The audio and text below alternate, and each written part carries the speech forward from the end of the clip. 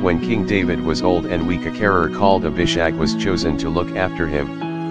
David had many sons by several wives, but had promised Bathsheba, the mother of Solomon, that her son would succeed him as king. Another of David's sons, Adonijah, the younger brother of Absalom, saw an opportunity to make himself king instead.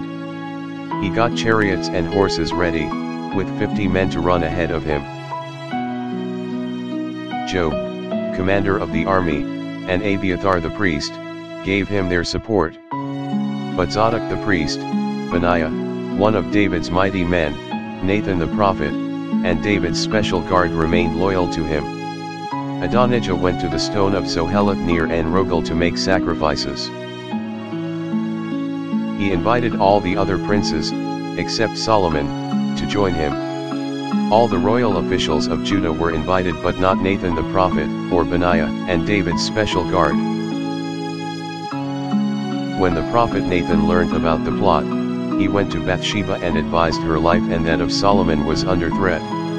Nathan urged her to go to King David and ask, "Didn't you promise me that Solomon would take over the throne?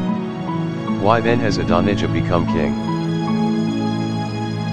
So Bathsheba went to see the aged king and bowed down before him. She told David that Adonijah had declared himself king and Joab and others were supporting him. She pleaded with him to let Israel know who David had chosen to be king. Nathan then arrived to confirm the plot to David. King David gathered Zadok the priest, Nathan the prophet and Benaiah and told them to put Solomon on a donkey and take him to the springs at Gihon. When Solomon arrived at Gilhan, Zadok the priest took a horn of scared oil, anointed Solomon as king. Then they sounded the trumpet and everyone shouted, "Long live King Solomon!" People played pipes and celebrated so loudly that the ground shook. The noise could be heard further down the Kidron Valley where Adonijah and his rebels were finishing their feast. At first Adonijah thought it must be good news. But then, Jonathan, son of Abiathar the priest, arrived to break the news that Zadok and Nathan had declared Solomon was king. Solomon had taken his seat on the royal throne and officials were congratulating him. King David was praising God for allowing him to see his successor on the throne. All Adonijah's guests rose in alarm and ran off. Adonijah, in fear of Solomon, went and took hold of the horns of the altar and pleaded for his life.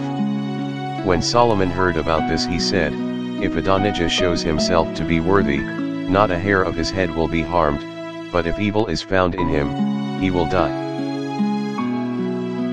King Solomon sent men to bring Adonijah down from the altar. Adonijah bowed down before King Solomon, who told him, "Go to your home." When David was close to death, he told Solomon, "Be strong and obey God. If you keep his laws you will prosper." David reminded Solomon of the promise God had made him, "If you do what is right and are faithful with all your heart and soul, you will never fail to have a successor on the throne of Israel."